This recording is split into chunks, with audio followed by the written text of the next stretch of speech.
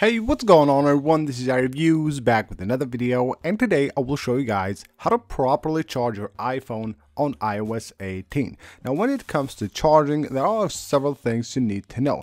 First of all, how to set up your iPhone so that it will charge safer and faster, and that way you also get the maximum battery life on your iPhone and also retain the battery lifespan of your iPhone, and also how to charge your iPhone faster, the do's and don'ts of charging your iPhone. So in this video we're going to talk all about that, and I will just separate this video into a few different sections, talking about a few different things that you should know when it comes to charging your iPhone. First off, let's talk about things that you shouldn't do when it comes to charging your iPhone. Now, the number one thing I suggest you never do is charge your iPhone using a fake cable or using a fake charger. Usually fake chargers and cables that you get for a pretty cheap price, you can get them basically anywhere, so that's the bad thing. They will sometimes heat up the iPhone a lot. The battery will heat up a lot while charging, that way damaging your iPhone's battery a ton. And there are always different cases we see on the internet where there are also different incidents involving fake chargers and also fake cables for iPhones, so make sure you avoid them. Now, another thing I would avoid when it comes to charging the iPhone is wireless chargers. Now, once you charge your iPhone with a wireless charger, you will notice that it will actually heat up a lot. Now, I never use a wireless charger on my iPhone. The only time I will use it is sometimes in my car. When I place it on the car's wireless charger, it does heat up a lot. In 5 minutes, the iPhone will be very hot, and if I leave it there for a few minutes, it will probably stop charging due to the high temperature of the battery. So again, make sure you avoid wireless chargers for as much as possible. And also cases that do heat up the battery of your iPhone. If you have a case, you have it on and you're charging your iPhone, you notice that it heats up a lot, make sure you completely remove it or just replace it with a thinner case, or a case that has basically not a solid back here, but it has spaces when air can flow, that way your iPhone won't heat up a lot. And now let's talk about how to optimize the settings of your iPhone in order for you to get the best charge out of your iPhone, the best battery life, and also the best battery lifespan. Now, first of all, you need to head on to your settings and then go to battery. Now, with iOS 18, we have here a new setting that you should take a look at. So you go to charging right here, and we have this slider that says charge limit. Now, if you have this on your iPhone, I would suggest that you turn it on and you set it right here at 90%. You know that according to Apple, you should charge your iPhone at 80%. So basically between 40% and 80%, that's the sweet spot for the battery of your iPhone. That's when the battery will be at its best shape and will retain, of course, its health, that way having a much longer lifespan. But if you want to get the best of both worlds, so you get the best battery life, of course the most charge, you get 90%, but still you're not charging to 100%, which means that you're still protecting the battery health of your iPhone, then I would suggest that you set it at 90%. That's basically the best setting to have.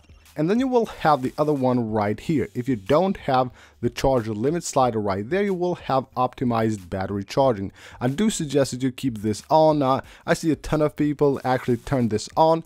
For a few days, their iPhone won't charge at 100% and they just turn it off. You have to keep this on. So you keep it on, you leave it for some time, and then this will help your iPhone actually understand your patterns, how you charge your iPhone, at what time you use it the most. That way it will optimize the battery charging, so it gives you the best battery charge, the most charge, and of course will also protect the battery health of your iPhone. Now, when it comes to charging, you will also have here something called clean energy charging. Now, what this does is that it will basically select to charge your iPhone only when lower carbon emissions are available. That way it will slow down the charge of your iPhone.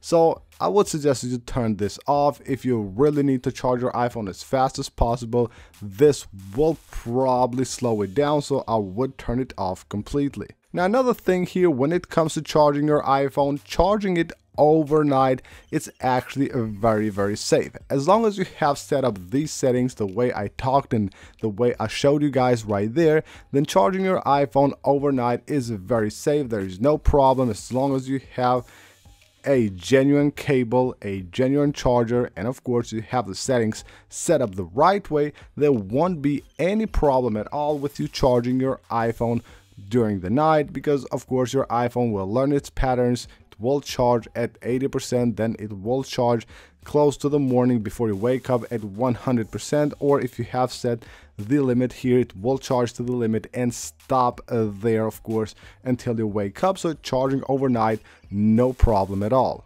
And now for the third section, let's talk about charging faster. How do you charge your iPhone faster? Well, for iPhones that do support fast chargers, you will have to have a charger that does charge your iPhone faster. Now, if you don't have one that you have bought, you can maybe have one from your iPad, which will charge your iPhone faster. And when you get a charger, just take a look at this part right here. It will show you how many watts of power it does have. So for the newer iPhones, they support up to 30 watts. So that's the maximum that they can charge. The maximum speed is 30 watts. But for other iPhones like the iPhone 15s, you can get a 20 watt charger, 25 watt charger. That's of course enough. And even if you have a charger that is like, it has way more capacity than that, like I have one here from my MacBook and I use it to charge my iPhone, it's perfectly safe. It won't do anything bad to the iPhone because of course the iPhone will only get the power that it needs. So it's actually very safe. So also, if you want to fast charge your iPhone,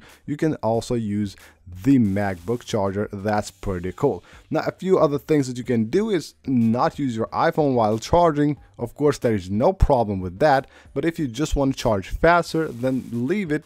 Don't just work something on it and expect it to charge really fast, because at the same time you're actually draining battery out of your iPhone while trying to charge faster. So that's also another thing you can do. And of course, having low power mode on during charging, it will help a lot, because low power mode, as you know, will actually make your iPhone consume way less battery. And while you're charging and your iPhone is now consuming less battery, of course it will charge way faster. But you don't want to bother with that. You don't want to have to actually turn on low power mode anytime you want to charge.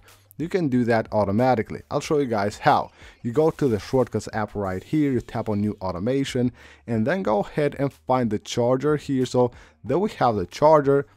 Select here when connected, and then tap on Run Immediately. Tap the next button, and then right here tap on New Blank Automation and search for Low Power Mode. There we have Set Low Power Mode. It's like this. Turn low power mode on, tap the done button, and now we're good to go. So you can see right here, if I just plug in my device to charge, it will actually go ahead and turn on low power mode. That is done automatically. You can see it right there. Now once you have plugged in your device, it's charging, low power mode is on, it's charging faster.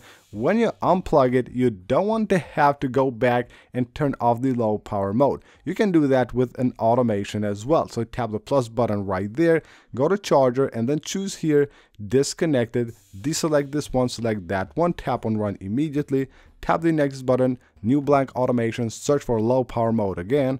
So that we have low power mode, tap where it says on, it will go to off, tap the done button, and now we're good to go. So we have low power mode, which has been turned on once we connected the device.